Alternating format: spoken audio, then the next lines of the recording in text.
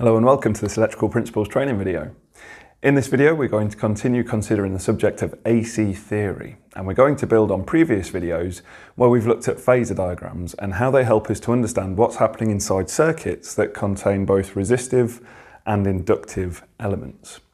What we're going to do in this video is we're going to look at a more mathematically accurate relationship between the supply or total voltage put onto a circuit and the voltage across the inductor and the voltage across the resistor.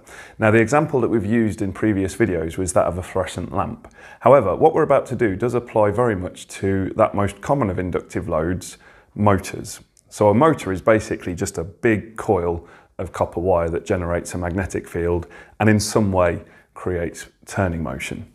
So we can represent the kind of two parts of that coil in a drawing such as this. The resistor represents the resistive part of the copper, so the copper will have a certain amount of resistance, which we can represent with the resistive symbol. And of course, the copper is coiled into a coil, and so therefore we can represent the inductive part of a motor with the inductor symbol that we've got here. Now, the values that I've shown on the board here were taken from our experiment with the fluorescent lamp because that gives us something to kind of think back to. So you remember when we measured the voltage across the resistor, we got 195 volts. When we measured the voltage across the inductor, we got 125 volts. And yet the total voltage in the circuit was 248 volts. Now, we know from very basic circuit theory that the voltages inside a series circuit should add up to give us our total voltage. However, we've tried to change our mindset a little bit now by thinking, well, we don't necessarily add the voltages together, we combine the voltages. And from that information and from the information that we carried out on our AC theory worksheet, in a previous video, we produced this phasor diagram. And we drew that diagram to scale and we saw that the relationship between the resistive voltage, the inductive voltage, and the total voltage could be physically drawn on a board to scale and the values measured. What we're going to do in this video is we're going to look at how we can do this a little bit more accurately and see if the relationship between the voltages becomes any better when we calculate it as opposed to measuring it. So let's get started with that. Now, in order to understand this, when we look at our phasor diagram, there's a couple of really important things that we just need to bear in mind. We've got our three different voltages all spread out on the board here. And down here, we've got the arrow that represents the current that's flowing into the circuit. So this is the current flowing into the circuit, that current arrow there. And this is the voltage that's being applied to the circuit. Now, I'm making this point here because as this next series of videos kind of develops and unravels, you'll start to see the importance of the fact that the current here and the voltage here have a particular relationship. So you can see that because this is an inductive load, the current going into the circuit is out of phase with the voltage being applied to the circuit. Can you see that there is an angle between them? And therefore the current and the voltage are out of phase.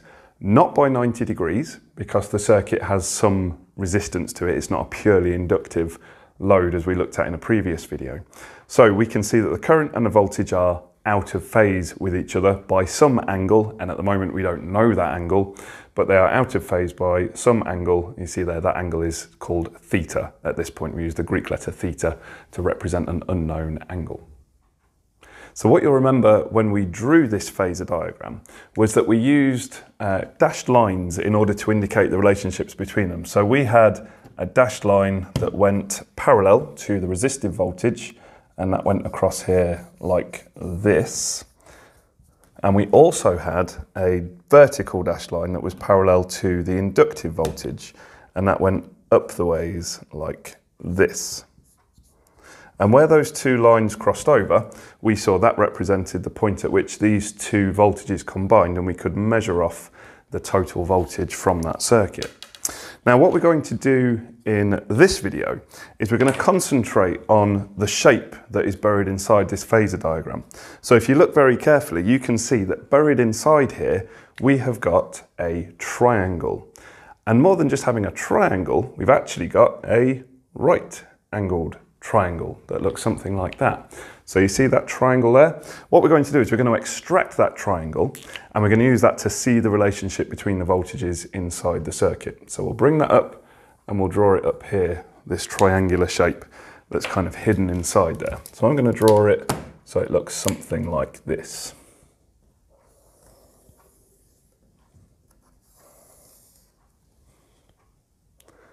I'm going to draw it so it looks something like this. And then just finish off the corners like so. I feel like Bob Ross when I do this stuff. Okay, and we'll just get that line where I rested my hand filled in as well.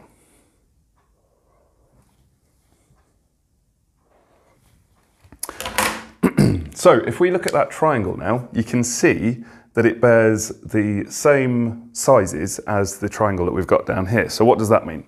Well, it means that if we look at this, you can see here that this side here represents the resistive voltage, which is equal to 195 volts. So VR is equal to 195 volts.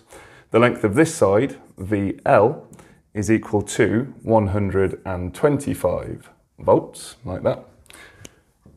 And we can see from here that this line here, the total voltage is equal to 248 volts, which looks something like that. We've still got a right angle down here in this corner, and we've still got this angle here, which represents the angle theta. So that angle there and that angle there have stayed the same, and that's a really important point. So the angle here actually represents how far out of phase the current and voltage are inside our fluorescent light circuit.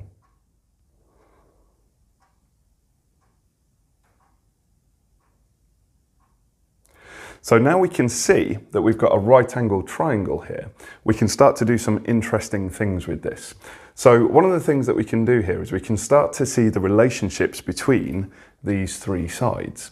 So in a right angled triangle, hopefully remember from our days at school, or if you are still at school, hopefully we've been taught this, that Pythagoras' theorem states that if the sides of this triangle are labelled up as A, B and C, you might see different letters on different sides, then we know from Pythagoras' theorem that A squared plus B squared is equal to C squared, like that.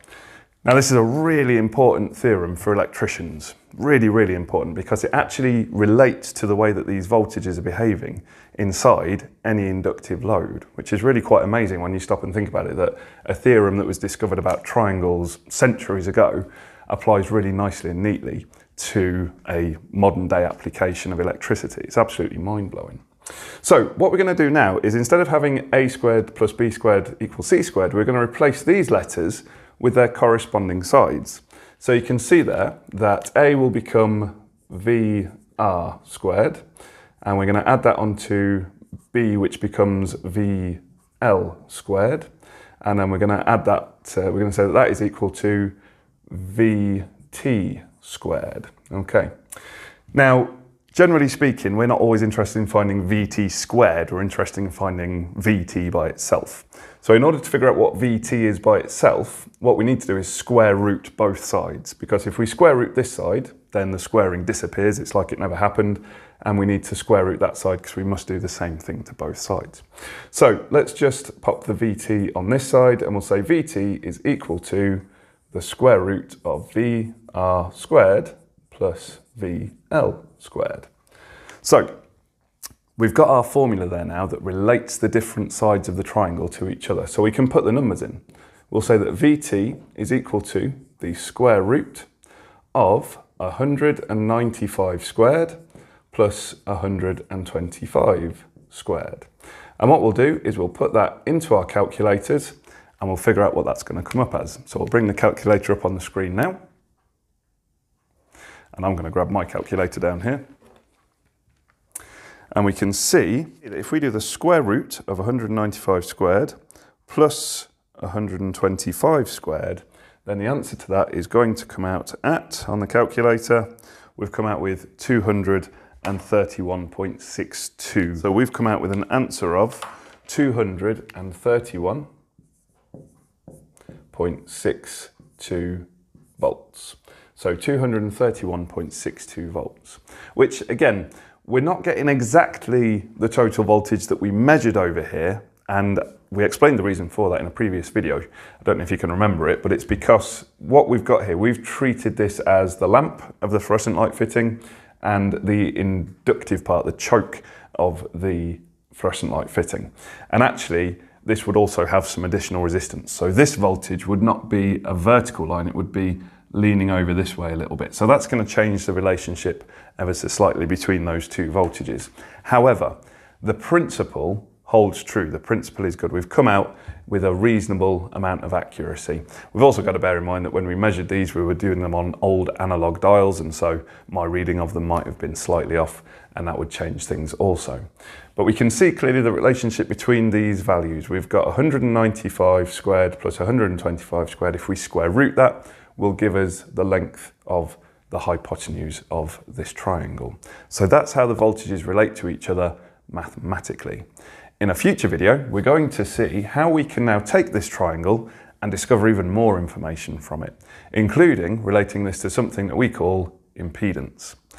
So all that's left to say in this video is, thank you very much for watching.